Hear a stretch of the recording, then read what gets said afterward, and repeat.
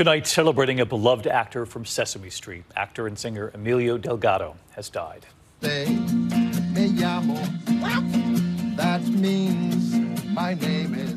Known to generations as the fix-it shop owner, Luis on Sesame Street played the role for 45 years. He could fix anything. The cast remembering his warmth and humor. Emilio Delgado was 81.